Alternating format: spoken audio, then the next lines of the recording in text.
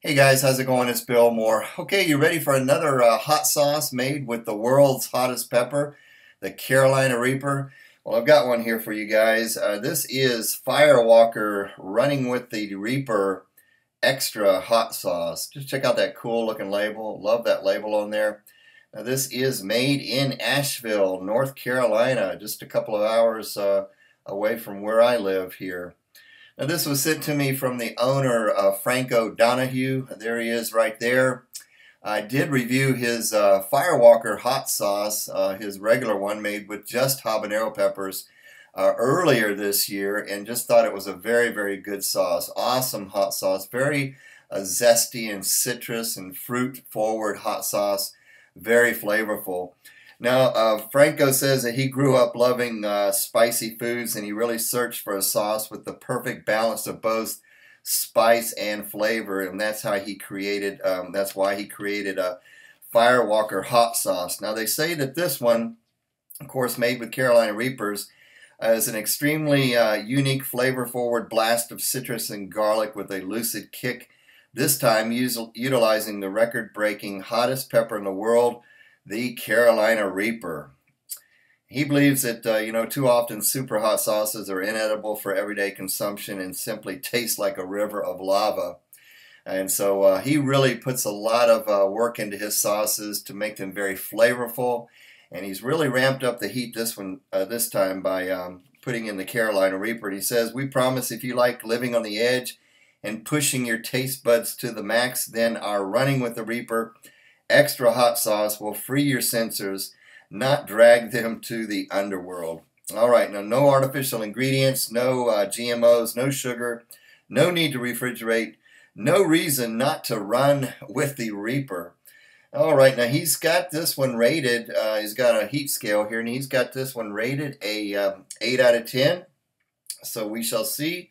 But let's go ahead and read the ingredients on this one. We start off, it says made with the finest vinegar, oranges, lemons, limes, carrots, hand-selected habanero and Carolina Reaper peppers, pineapple, garlic, salt, and secret spices. Handmade in Asheville, North Carolina. Spread the heat. Very low in sodium, only 15 milligrams of sodium. Now, I have tried this out already. This is very, very good. Very similar to his original one. I'll put a picture of the original Firewalker hot sauce right there. Kind of the same basic flavor profile, except this one's got Reapers in it, so it is much hotter than the original. But this stuff is awesome on lots of different types of food. Now, I'll put a picture right up here. I had this stuff on some Indian-style chicken and rice. Thought that was very, very good. It's very good on eggs in the morning. It's a good hot sauce to put on fish because it's very zesty and kind of fruity.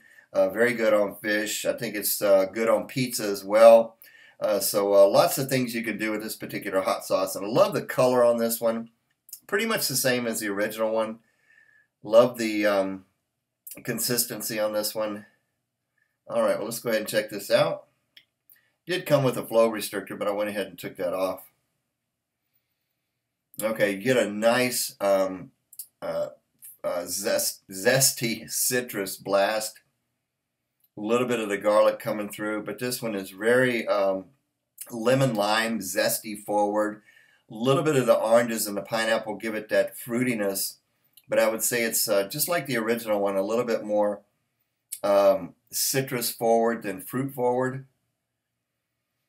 The savoriness of the garlic coming through a little bit. All right, now this one has more peppery smell to it.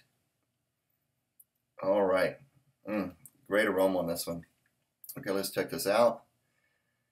And let's go Running with the Reaper, shall we? All right, here we go.